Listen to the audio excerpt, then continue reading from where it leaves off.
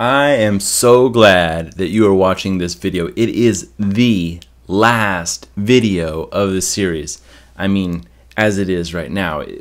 We might come back to it and discuss finer points, but this series, we can call it done. The site is done. We've done it. We've had over 20 videos, over 3 months of weekly videos and like interspersed with some bi-weekly videos.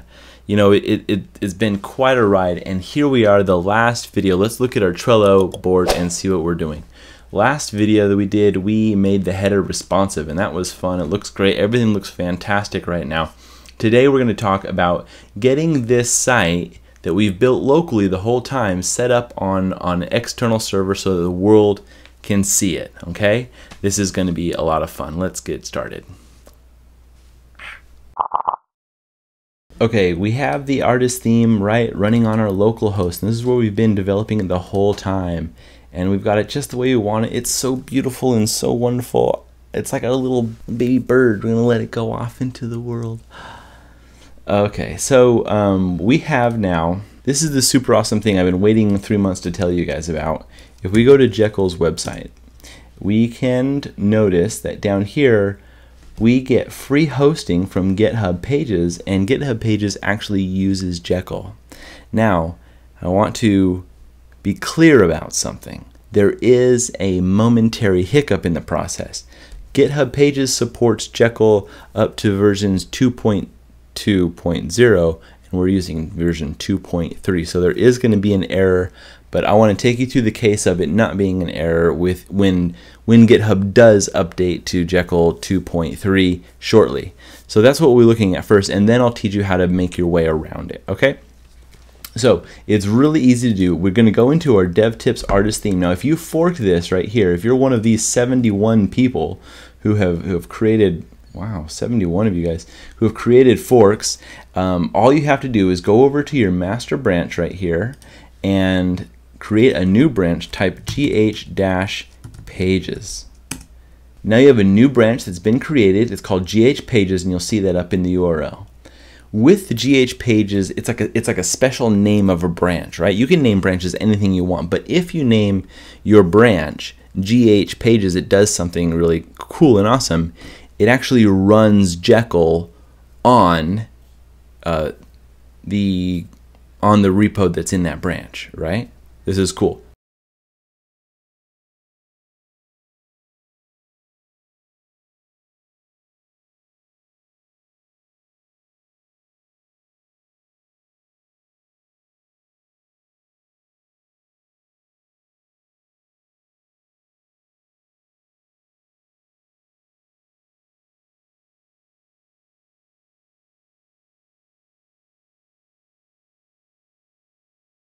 All you have to do after you make that new branch is go to devtips.github.io/artists-theme, like that.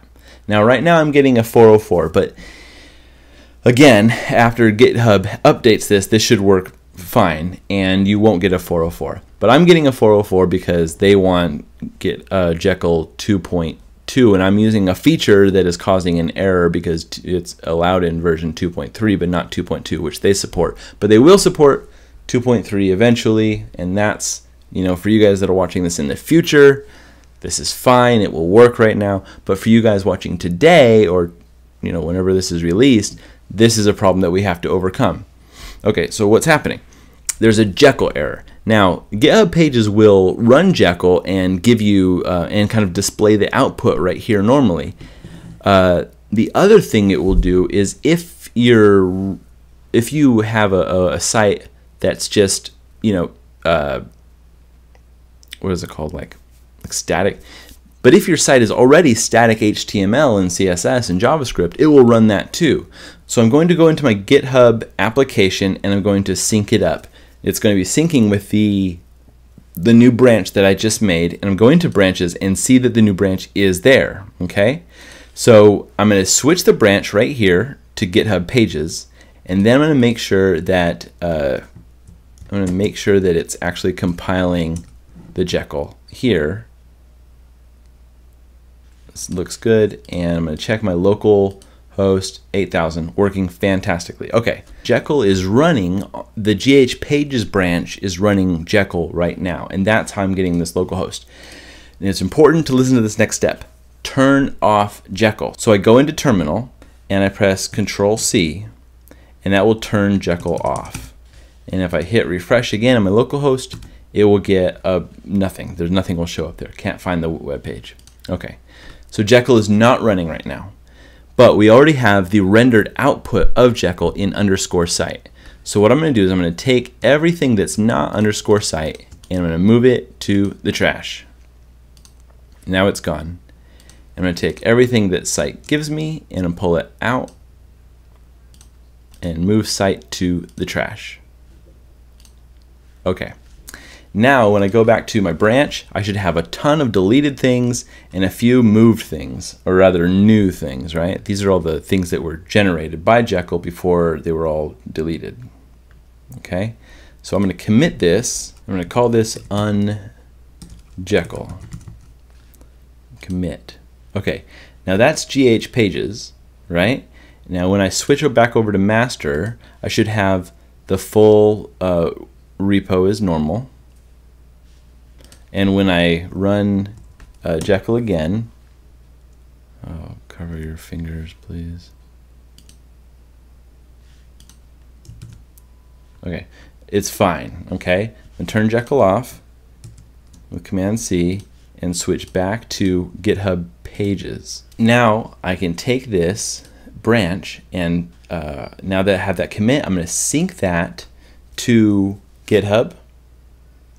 And I'm going to go back to this 404 page that I had, which is devtips.github.io/artist-theme, and refresh. Now if it doesn't show up right away, keep on clicking that refresh and it will be fine because it needs a few minutes to propagate. But here we are, look at it. It's devtips.github.io/artist-theme is a real URL that you can go to and everything is working super fantastic.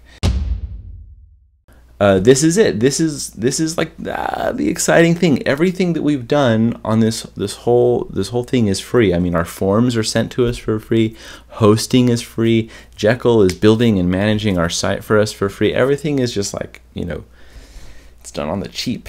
It's great. I love free things. Anyway, this has been a fantastic video series. I have learned so much from everybody who's been contributing the whole time. There are actually a few more pull requests that I'm going to do in the next few weeks, and a few things that I'll be revisiting in this site as well. But the series as it is, we can call it good. We're done on it. I'm so excited.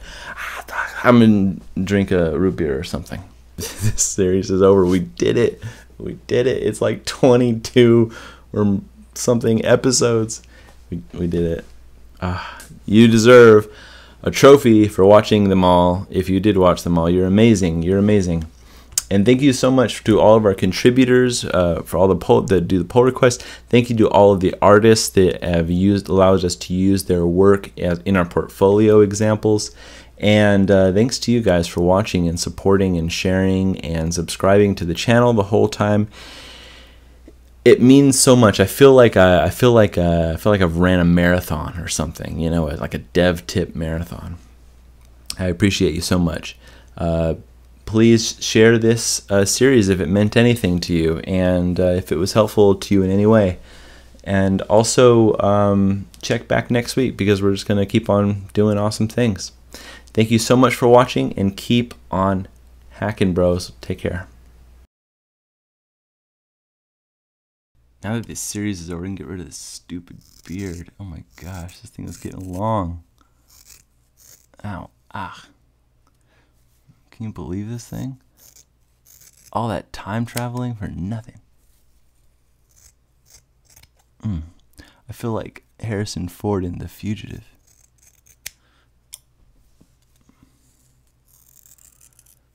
My kids like grab this thing. My little boy pulls on it and laughs. I'm so glad that it's gonna be gone now. Yeah. Next time you see me, I'll be beardless, yo. Alright. Looks better, right? Cool.